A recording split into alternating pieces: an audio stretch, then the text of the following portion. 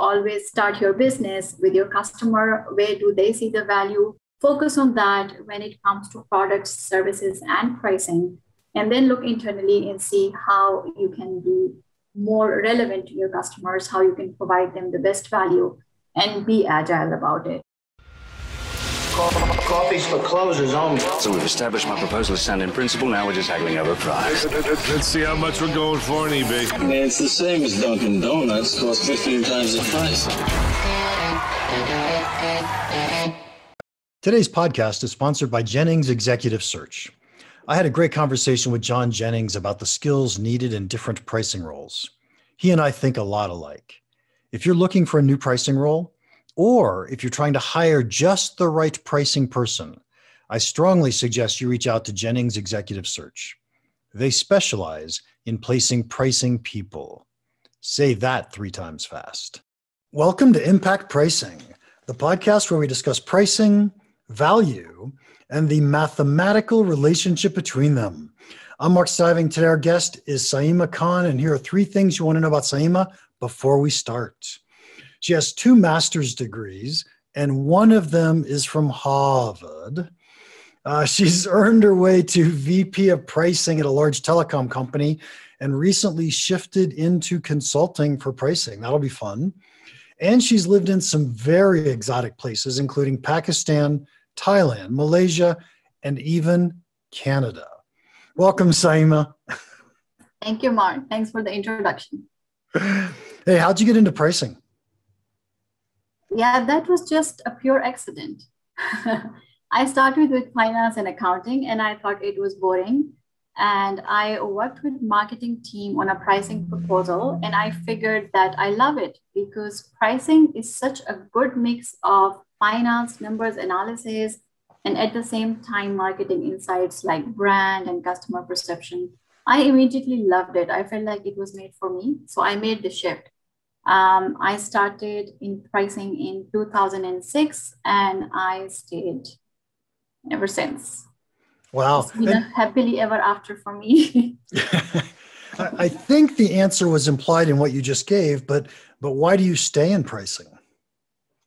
I guess, like you mentioned, it is the mix of marketing, analysis, and numbers. I love numbers. And at the same time, I also like marketing strategies and working on product development. And when I'm working on pricing and looking at portfolio, it gives me a very good overview and hands-on experience in all the 3 areas that I like working with. And I think pricing is very unique in that sense. Yeah, I love the sense that it feels like it should be mathematical.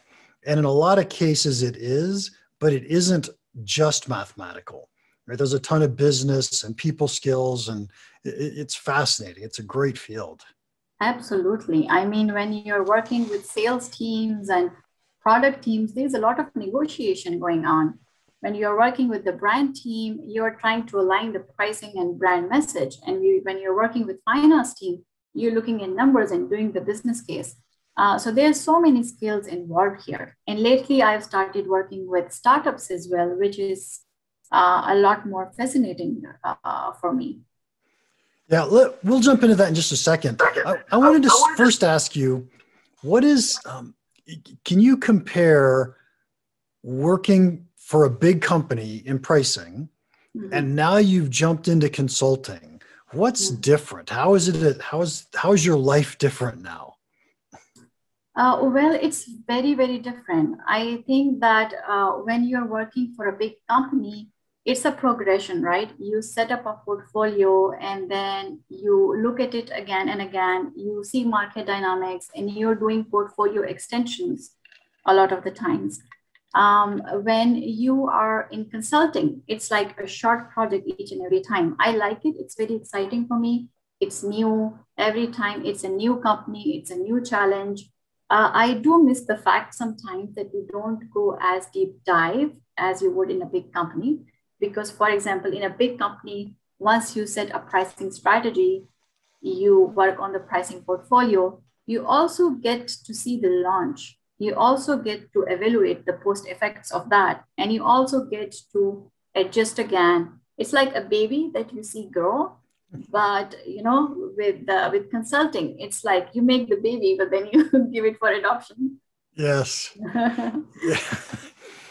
So that's a pretty fascinating way to look at it. I've heard the implementation piece is a really big deal.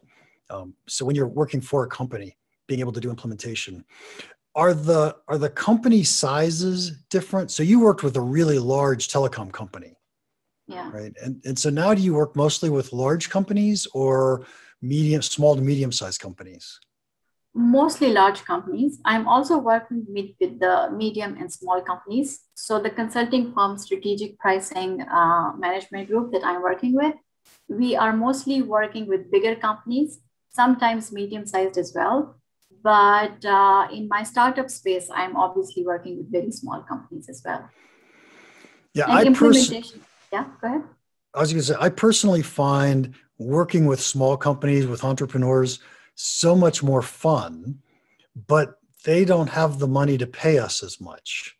So it's Yeah. kind of, we have to really like it if we're going to do it.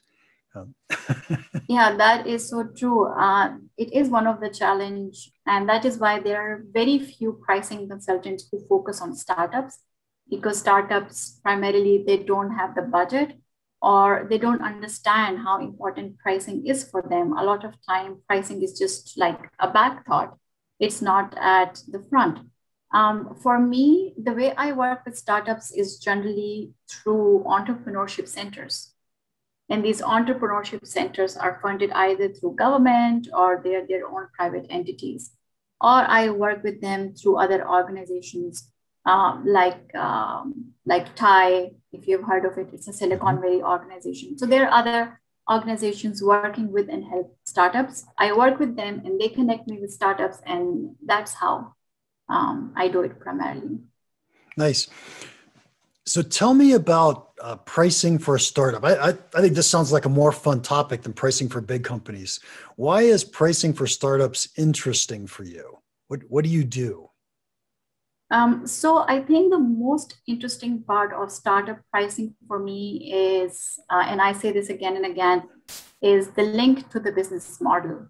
Because for a startup, it's very important to see how the startup is going to charge money, for what and from who.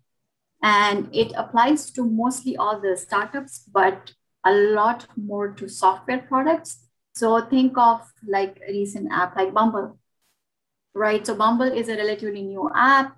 It's a dating app. What do they charge for? Who is their primary customer? At the moment, the primary customer is the end user, and Bumble is charging for in-app purchases and also for premium features. So it's the end user that's being charged. But Bumble is also making money from advertising. But advertising is the small portion of their revenues right now, which means that advertisers are a smaller segment for them. It's not the primary customer segment. But if you look at a bigger app like LinkedIn, they have talent solutions, they have marketing solutions, they have premium subscriptions, and they have learning solutions. A lot of their revenue right now is coming from marketing solutions and talent solutions, and not just premium subscriptions. So it's a time for Bumble to see that, going forward, when they have decided that they're going to make most money from end user, do they want them to be the primary user, or are they going to expand to other customer segments as well? And it's important for startups because they're still exploring who they are generating the most value for. And that should be their primary segment. If Bumble is generating most value, in fact, economic benefit or a value which can be monetized for advertisers, it might want to shift, its focus from primarily end users to the marketing agencies. So that's very interesting with the startups. When I work with them, I don't start with pricing. I start with business model and identifying which customer group is actually deriving most benefit from your existing product and services, and how you can work or adjust your products and services portfolio to create more value for that group of customers who you can monetize the most. So I dearly love that answer that you just gave. How do you how do you pitch companies? Because if you walk in and say, I'm a pricing expert, and then we walk in the door and we don't do pricing, what we really do is business model definition. How do you pitch that to them? I don't pitch business model alone. I pitch business model and pricing strategy together. But then I start with business model and I end with the pricing strategy. So it's both together because you're right. I mean, if it's just business model, as a pricing consultant, you don't add so much value. But the people that I work with, they do appreciate when we identify the business model and then we give them the right pricing strategy for their business, in terms of strategy, like, what should it be, or what kind of value can it extract? Should it be a premium strategy? Should it be fair value, good value? What kind of pricing strategy applies to your particular target segment? And what kind of pricing is good for your business? Is it subscription pricing? Is it premium? Is it pilot? Very important also for startups is the stage of the business they're at, and what's the nature of their customers? Is it like going to be the innovators, early adopters, early majority? Because that will also define what kind of a pricing model is best for them. Sometimes if it's like innovators or early adopters, it's a very new type of product. Once we have identified the business model, then we would say that, okay, we need to go based on some research. We need to go with a very simple business model. We don't want to make it very complex. Let's just do a simpler MVP. Let's do a simple price structure. Let's go try it out. Maybe do a freemium, do a pilot, and then explore from primary market to adjacent markets, primary customer to secondary customers, and from a very simple pricing structure, maybe to subscription tiers or a more complicated business model which the customers can digest. Yeah, so let me jump back to the business model for a second, because one of the things I love about this concept of helping people find business models, and by the way, I think what I'm about to say is true in a lot of different areas in a company, but especially in business models, and that is value should be driving your business model decision, right? Who gets the most value from your product? How much value do they get from your product? And yet most companies, most people, big company, small company, I don't really care, think about or understand what does value really mean to them in the marketplace and the customer's minds. And we as pricing people, we start out saying, well, I have to understand value if I'm going to put a price on it.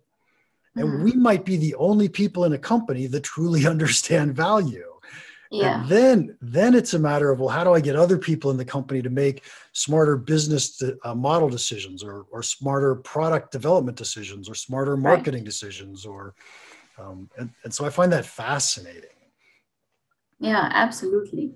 It requires a bit of a training from my end as well, because when you're working with startups, you are educating them on the pricing concepts. And like you mentioned, a lot of time explaining value.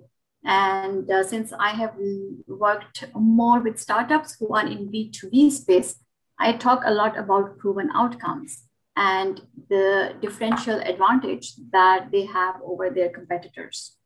And I also teach them because, how startups are growth oriented and they just want to grab the sales and tend to underprice the product.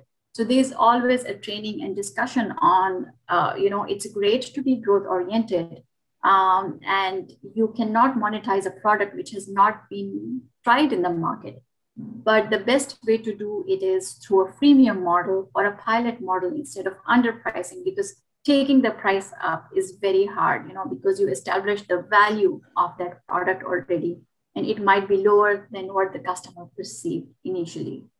So it's a lot of back and forth and, a lot of education and training when we are working with startups, but it's worth it. Yeah. Well, it's a lot more fun because they listen to us. Yeah. They know that there's a lot to learn that they don't know. They don't think they know everything going in. So I think that's pretty fascinating. Yeah. What do you think the biggest problem is that entrepreneurs face or startups face in this world of pricing? I think that the biggest challenge is the one that they don't know, which is that pricing is normally an afterthought for a lot of businesses.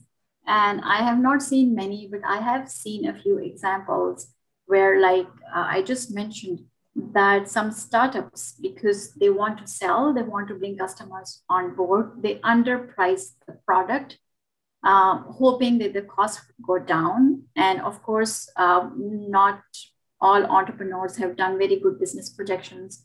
When they launch the product, costs, they don't come down, and they think that the operations are inefficient, which is why they're incurring losses and they have to shut down the business.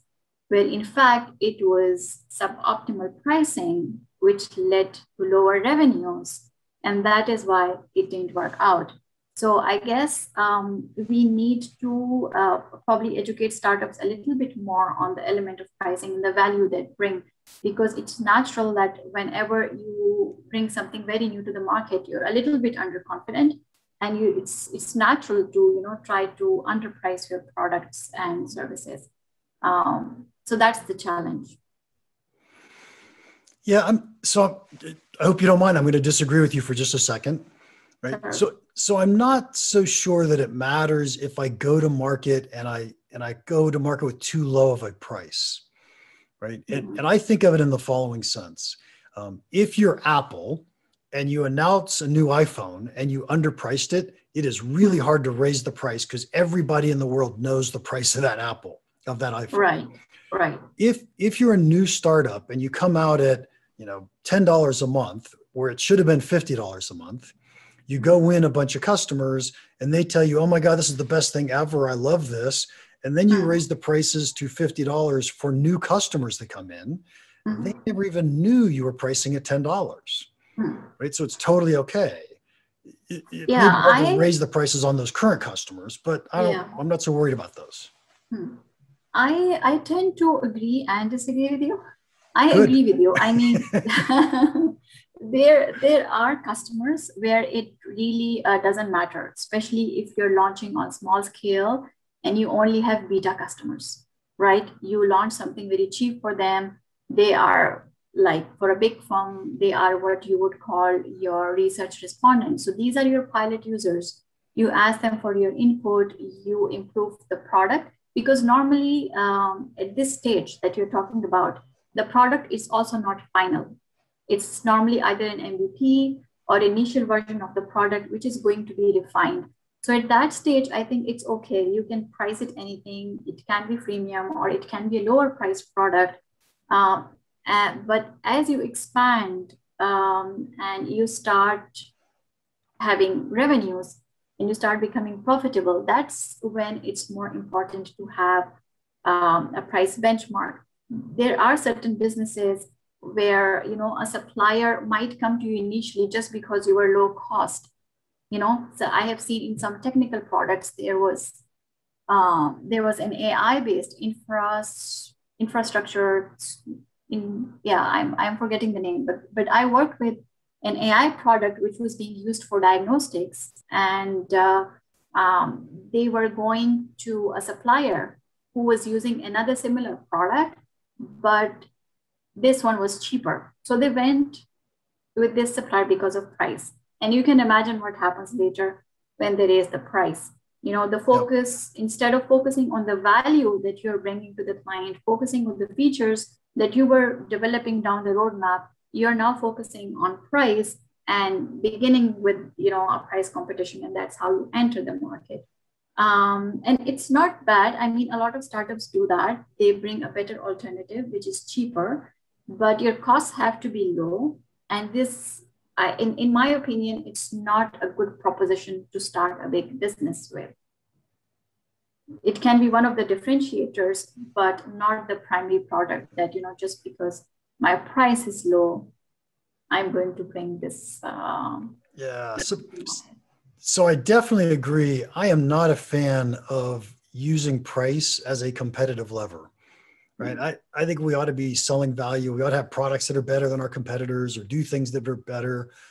We ought to be building things that don't have competition, right? We're solving problems that haven't been solved in the marketplace yet. So I think all of that is right. So my only concern is that pricing when you first launch a product isn't as important as we start to gain traction. Now it starts to become more important because now it matters. Are we going to be profitable, not profitable? So Yeah, I agree with you there. And I think in the end, it comes down to, do future customers know what price we charged before? And if the answer to that's no, then it really doesn't matter so much. So yeah, it really doesn't matter so much. Also, your relationship with the customer, if you started off with a bigger client and you're charging them something, you want to keep the relationship more in B2B context. And then if you go out in the market and change the price, if you lower the price, it's a problem for your first customer who you were maybe charging high, because it's also important, like, right. you know, yes, you can change the price, but you don't want to, as a startup, they do this sometimes, but you should not make too many changes. It creates lack of trust in the market. Yep. Yeah, I would agree. So how do you help entrepreneurs figure out the value of their products? I normally teach them, and I teach them simpler research tools, because for big companies, it's very easy. We have a market research agency at the back end, and, you know, we are working with them and we are doing this expensive research across markets and helping them develop value-based propositions. For startups, they don't have that kind of money. So I teach them about tools which they can use on their own. And thankfully today, we have a lot of DIY tools which the entrepreneurs can use themselves. And that includes sophisticated tools like Conjoint, because we have a lot of web tools now. Anybody can search Conjoint research tools on web and they can find it. So I teach the entrepreneurs how to find it and how to use it. It's not that complicated. Then I also preach A/B testing. Depending on the product, it works more in consumer market, but it's possible. I just ask them to be careful with the local regulations, because you don't want to be pushing two price points in market for the same product at the same time. But if you do it 1 week after another, or with a small gap, or with slightly different product features, you can test different bundles in the market and different pricing in the market to see what works and what does not work. And then I think freemium is also a very good tool. It's primarily used to get traction in the market, but I think it can also be used as a tool to understand pricing, especially in B2B space. For example, you have an enterprise software. You want to sell it to a B2B customer. You can give them a trial, a freemium, in which the customer and you can decide on which features they want to use, and then close the pricing. You know, there could be negotiations and budget discussions during that period, and then you end up figuring out what the right price would be for that product based on the value you're delivering to that client. Yeah, I think it's interesting because companies don't understand the value they deliver, even though they build products all excited, saying everybody's going to want this, everybody's going to love this and use it, but they didn't really understand. And the other side of that is customers don't really understand the value they're going to get from our products. And so it takes some type of coordinated effort between the two of us to truly learn what that value looks like. So, yeah, absolutely. Yeah. So the trial makes a lot of sense in that respect. So nice. Saima, we are running out of time, but final question for you. What's Sure. one piece of pricing advice you would give our listeners that you think could have a big impact on their business? Well, I think if it's just one word, it would be look for value, and something that we always preach, that go for outside in approach, not inside out. So always start your business with your customer. Where do they see the value? Focus on that when it comes to products, services, and pricing. And then look internally and see how you can be more relevant to your customers, how you can provide them the best value, and be agile about it. I think in today's world, it's very, very competitive, both in terms of product solutions and pricing. Being agile is the key to success. Nice. Making small, quick changes, learning what works. Absolutely. Nice. Saima, thank you so much for your time today. If anybody wants to contact you, how can they do that? You can find me on LinkedIn with my name. SaimakHan, and you can get in touch with me through LinkedIn. Okay. And obviously that'll be in the show notes as well. Episode number 129, all done. Nice. Thank you for listening. If you enjoyed this, would you please give us a rating and a review? And if you have any questions or comments about this podcast or about pricing in general, feel free to email me, mark@impactpricing.com. Now, go make an impact. Thanks again to Jennings Executive Search for sponsoring our podcast. If you're looking to hire someone in pricing, I suggest you contact someone who knows pricing people. Contact Jennings Executive Search.